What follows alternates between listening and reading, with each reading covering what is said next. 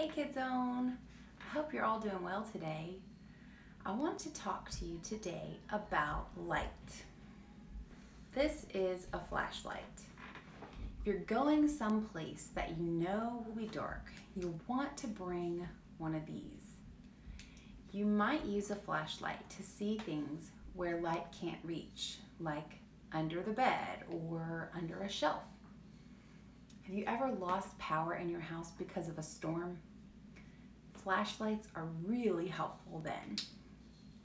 Did you know that God wants us to be lights?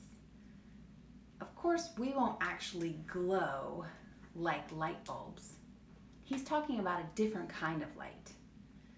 Jesus told a parable in Matthew 5:15 through 16.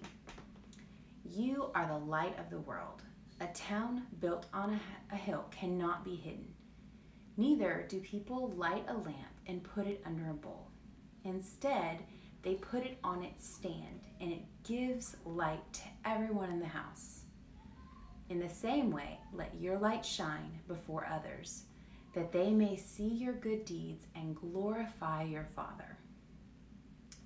So you see, God wants us to use our words and actions to shine the light of Christ.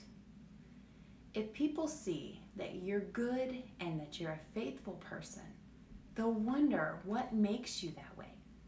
And that's how you shine the light. You tell them that Jesus makes you that way.